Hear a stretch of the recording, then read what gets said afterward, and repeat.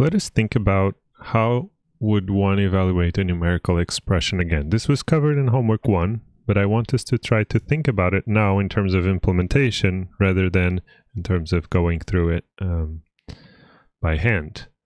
So let's consider this small fragment of racket that has values, variables, function calls, and values are just numbers, and the function call just takes expressions as one would expect. So do notice that there are no function declarations, and all functions are given as variables, so they have to be already bound to a variable. This means you can only access built-in functions in a way. So how do we evaluate a value? So a value is a number, and as you know, values are already evaluated. So if I were to take, let's say I'm implementing function evaluexp that evaluates an expression, and if I take a number, I should return the value of that number, right? Pretty simple. So then how do we evaluate a function call? Well, a function call, we've learned that we should go through each argument left to right, and we should evaluate each one recursively, right? Once all the arguments are evaluated, we should apply the function to the arguments. So let's try to do this by example. So let's consider this example where I'm taking the quoted version of the code, and I'm showing how would I go about and evaluate that. I'm not showing you the AST directly, but you can squint your eyes and imagine that there is, you know, a R colon apply, and this would be a list of 2 R numbers and so on. So try to do the parsing internally. So once we have an expression, we want to evaluate first the function, so in this case minus, and then we want to evaluate 3 plus 2, right? And then we want to evaluate the expression 5 times 2. So evaluating, what we do is we recursively evaluate each of the components, let's say, of a function call. So how would I go about and evaluate 3 plus 2? I would do the same thing. I would first evaluate recursively the function, then I would evaluate number 3, and then I would evaluate number 2.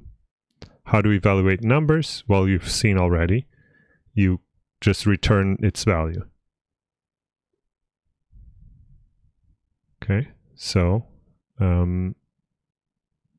assuming that eval minus returns a function, it would be equivalent to calling the function that returns from evaluating minus, and then the evaluation of, or calling the function that returns from evaluating plus, and here, similarly, right? The function that returns from evaluating star.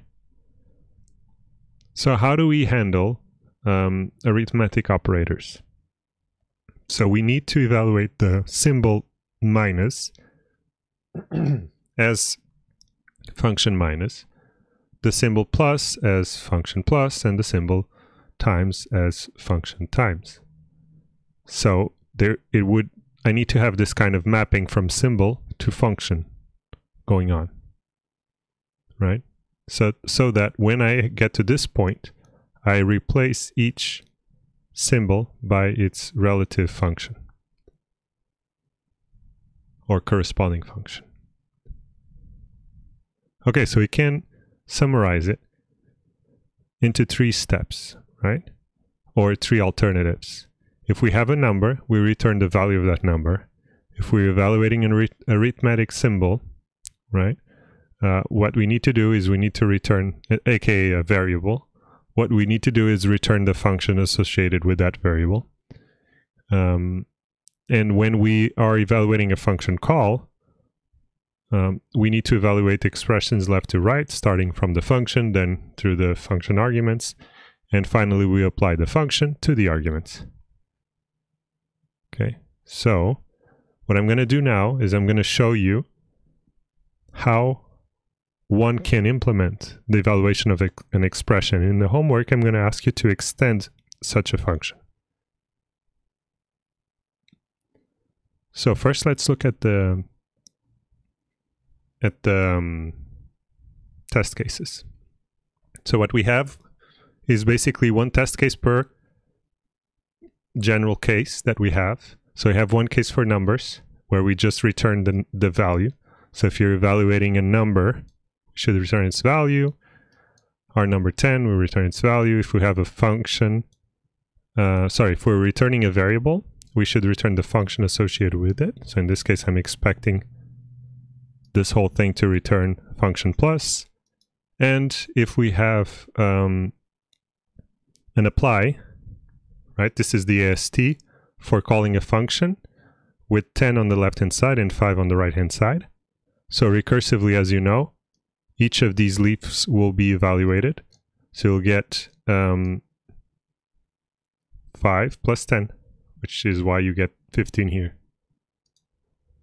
Okay, so this would be an implementation. So let's go through it. It has to be a recursive algorithm because we have to evaluate each sub-expression recursively until we reach a case that is the leaves. And the leaves are two. So the two base cases are either the expression is a number or the expression is a variable. And if it's a variable, I want to call this eval built-in. And then the recursive step is when the function, when we have a function call, which is our call and apply. And if that's the case, what do we do? Well, we call our eval expression, right? Recursively, each of these three things, right? So we recursively evaluate the function, recursively evaluate the left-hand side, recursively evaluate the right-hand side. Because the first thing returns an expression, so it points to a variable which ultimately points to a function once it's evaluated. That would mean I would get the plus here, and then here I would get the 10, and then here I would get the 5, so plus 10 and 5, I would get the 15. Okay, so what is eval built-in? So this is how you take a variable and convert it into an actual function. Well, it's pretty simple. You will have a conditional, and you want to check if it's the symbol plus, return plus. If it's the symbol minus, return minus. If I don't know it, and this is important, return false. Okay, that's basically it. So the solution is pretty obvious. You just have a cont and one branch per symbol. Okay. So in the next video, I'm going to cover how do we handle functions with an arbitrary number of parameters, which will also be needed for homework 3.